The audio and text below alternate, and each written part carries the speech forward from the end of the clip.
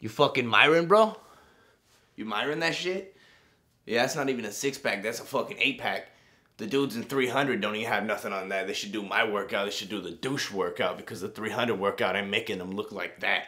Anyways, I got a new video for you guys. It's called the Is It... Nah, that ain't what it's called. It's called the Is the 5-second Rule True? Question mark.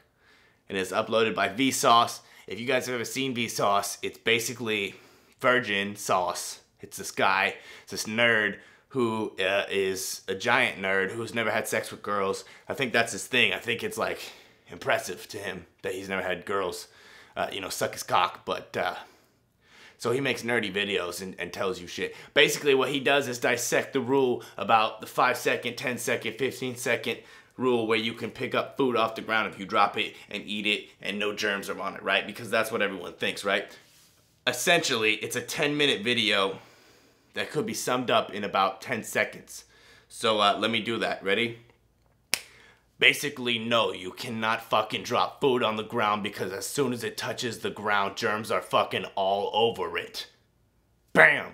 Video over. Video fucking done. This fool goes and reads a bunch of studies that he did not need to read and puts a bunch of fucking shit in his video that he did not need to put in the motherfucking video to explain that germs are all up in your shit, all over your corn in the cob, all up inside your motherfucking steak whenever you drop it on the ground. Basically, you have 1 plantosecond. I don't even know if I said that right. Planatosecond. Fucking, I think this fool made these words up. You have like less than a second, like half second of a divided second by the divided pi quantum theory bullshit.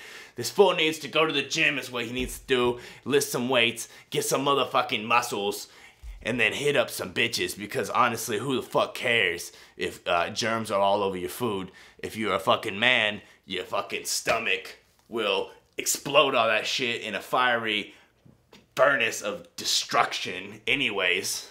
And so like salmonella and all that shit won't fucking matter. And when I drop my chicken on the floor, I can just eat that shit off the floor. I can use the floor as my plate if I wanted to because I have the iron stomach of God. You know what I'm saying? So essentially, this guy's a nerd. If you want to watch it and learn some shit, because I mean, that's fun, learning shit, check it out. I put it right there, right there, fuck that. You see my finger? Right the fuck there, that's where I put the link. You can fucking read it, and then you can click it, and you can watch this. Otherwise, you know, y'all can eat dicks. I'm the best. What else? You wanna hear about how awesome my day was? Basically, I woke up, I called up my bitch. I said, eat a dick, bitch. She said, all right, I'll be over in 5 seconds. And she came over and she ate my dick. That was her breakfast. And then I went to the gym and I met this other bitch. I said, hey, you want to eat a dick? She said, yes. I put my dick in her mouth and that was that. You know, my day has been pretty fucking great. And I hope your day is also great. Although it's probably not.